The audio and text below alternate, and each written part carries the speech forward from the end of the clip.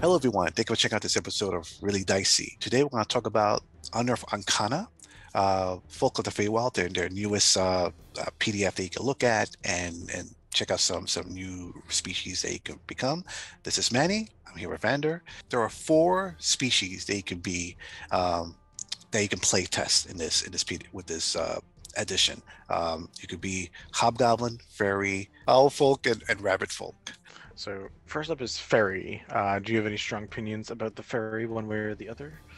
Uh, I think it's a great species. You know, you're small, you can fly, but I really like the fate passage part of it. I like the fact that you can Yeah, squeeze into small that's spaces. that's my favorite part too. Like I love the flying and capability, but yeah, 100% agree. Fey Passage was like the best part that they added there because it's so unique. It's so different. Yeah. Anything about this that you like the most? Really, the like Fey Passage, like you said, like I do like that you're like a small Fey creature and that like you have a decent flying speed and that you can hover. Hovering like by itself, like you don't have to be in motion. You can sit in a spot, which like most people don't think about is a really unique and good trait to make sure you have when you fly. But yeah, Fey Passage. The idea I thought of myself was the idea if you're a barbarian fairy, is that like no one's escaping from you. You can fly, you can fit into 1 inch spaces, you can get them no matter where you're going. And I just love the idea of this angry little fairy flying around with a giant maul, or I guess it's too big, giant hammer, just trying to knock down people. Visually, I can see that as being really cool. Um, Fairy magic is interesting. You're allowed to have Druidcraft as a cantrip, which that makes sense. That's a fun cantrip. It makes sense. 100%. It makes it that will match that with fairies. And then Fairy fire. fairy fire, because they were like, hey, it's in the name. Yeah, yeah, and it gives you little rules about how to apply that exactly. If you have if you have spell slots and things like that. Next, we have the Hobgoblin of the Feywild, which of the four we have feels like the most. They gave you the most to work with in like any situation. They have a lot of like the again normal traits like a Hobgoblin, like they have dark vision, and then they have weird Fey stuff like the Fey ancestry, where you have advantage on charm effects and spells. But like the really cool ones, like the last two, the Fey Gift and Fortune of the Many, are great. I loved Fortune of the Many. Hmm. If I'm talking about my favorite first, which I'm gonna, um, is that if you miss a roll, depending on how many people, allies you have around within 30 feet of you, you can add that number of people to the roll. So, you roll a 16, the AC is 18, and you got 3 allies around. You can draw on just like their energy to make you attack better.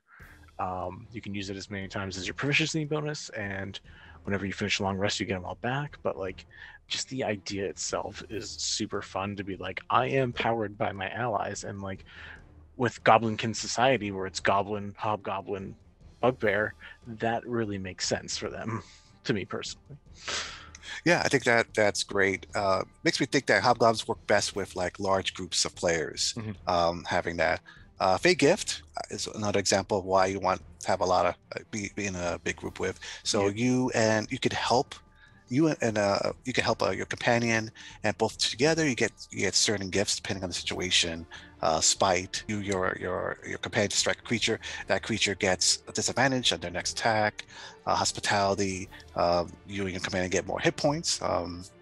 Temporary hit points equal to your 1d6 plus your proficiency bonus, and then passage, which is pretty interesting. You both of you walk faster together. which is good. Like, it doesn't hurt. Doesn't hurt. Oh yeah, not at all, not at all. It's just interesting. I'm very curious to see how players will use that to their advantage in certain situations. I think Um, it's to like because sometimes some characters just don't have bonus actions, like they like just some builds just don't have it.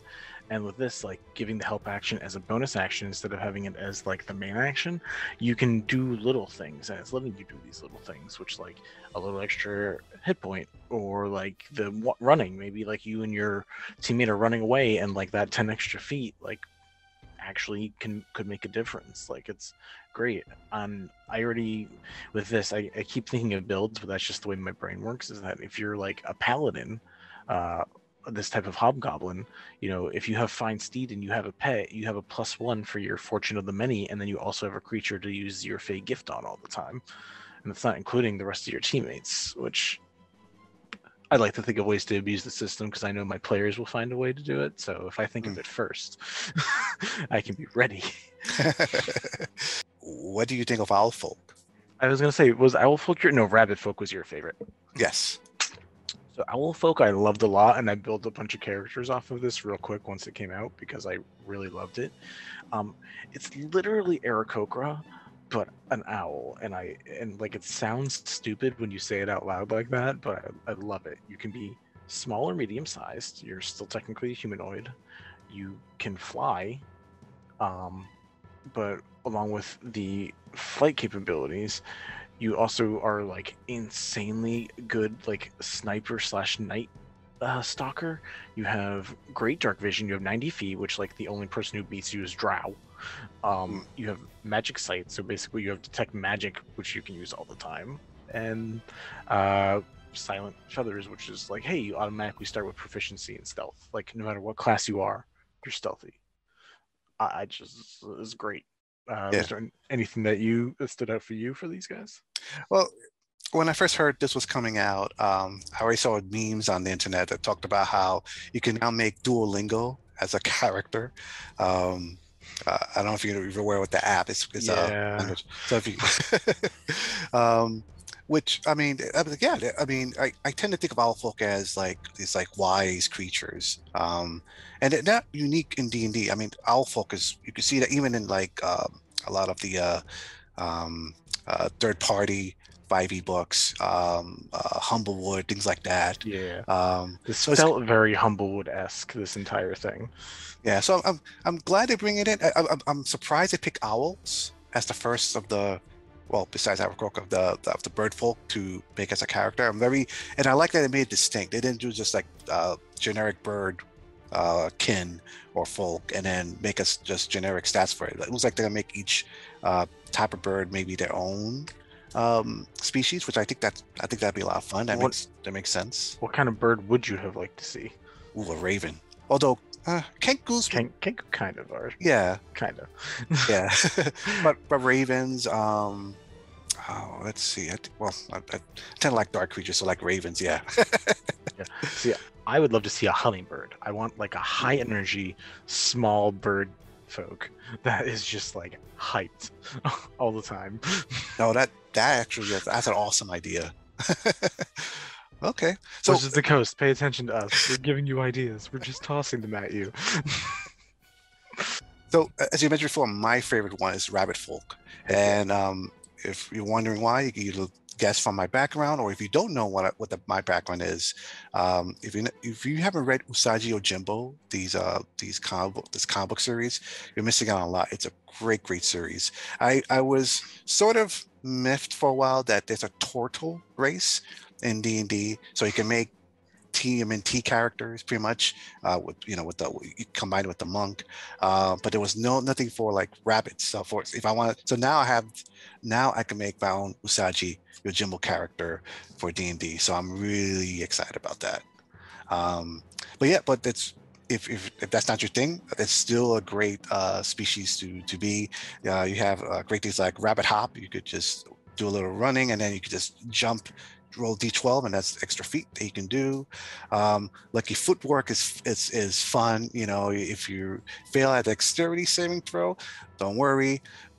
As a reaction, roll a d4 and add it to your result, and let's hope that's a success. What did you like? Yeah. I mean, I like Lucky Footwork a little bit. I feel like it could have been a little better. I think if you're a monk or a rogue, Lucky Footwork is super great because like you're already really good at dex saves, and that little bit might save you. But I liked Hair Trigger, and I enjoyed that they called it Hair, like the rabbit trigger. But you add your proficiency bonus to your initiative rolls. I love that because there's only like four things that increase your initiative beyond your dexterity. There's the alert feat. There's I think there is a rogue class, the swashbuckler can add the charisma, and then there's something in wizard that lets you increase it with your intelligence, and like those are the only things. So like being able to add your proficiency, like that's solid. That's so good. Um, the other fun ones too is like you have advantage in perception checks, which with Liparine skills, Liparine skills, with rabbit senses, and that makes sense. It's kind of like the owl having dark vision and stealth. You know, when you think hare, you're thinking leaping and really good ears, and with owls, you're thinking, you know, good eyesight and stealthiness at night, and it's great. Yeah, these four are fantastic. I'm very curious when and where they're going to use them for. I wonder if it's going to come out for that new book coming out in May, the that Ravenloft book that has so many different domains included as well. They did say they were going to have some new races, so this might be part of the things that they're testing out, along with like the Gothic ones, to be like, let's go a little light, a little dark, a little Shadowfell, a little Feywild, and just see what grabs people and what they need to change. Yeah, and I'm glad Dungeons and Dragons is doing this. For a while, I was kind of wondering about them because, like, if you look at Pathfinder, for example, like their latest book has so many options for species. The question is what can't you be? You know, like in their new book, you could be a cactus. You could be a cactus being in the new Pathfinder book. You know, you could be some sort of android. There's so many more options. So I'm glad D&D is sort of, you know, looking at their fan base and thinking like, okay, that we need more options available, especially with other products like Humblewood making a killing in the market because they had so many interesting species that you could be. Well, that's the thing, you know, it's like places like Humblewood bring the more rambunctious, joyous, like kid side to like the fantasy element out, and then we have things that are more gothic and have those darker characters that are also brought out. And like realistically, Wizard of the Coast should just be like, hey, we like what you've already made. Can we just like pay you to like make it an official piece of the thing? That way you're making fans feel special and feel good, and you're supporting fans instead of being like, no, we'll just like rehash some of this No, I agree. I mean, look what they've done with Critical Role. Like they've been now producing source books with them, and that's been the reaction to that's been pretty good. So to me, yeah, you're right. That makes sense. Why I don't know why they're not doing that, but who knows? If only I was in charge. But right, God. All right, excellent. So, viewers, what did you think of these species? I will put the link to it in the description below. Give us your class combos. I want to see what kind of crazy things you're making. Are you making like a monk Owlfolk, or are you making artificer Rabbitfolk? I want to know. I want to know the crazy things that you decide to make and why. Explain why. Tell me why. What stupid game breaking stuff are you doing? So, thank you everyone, and have a great day.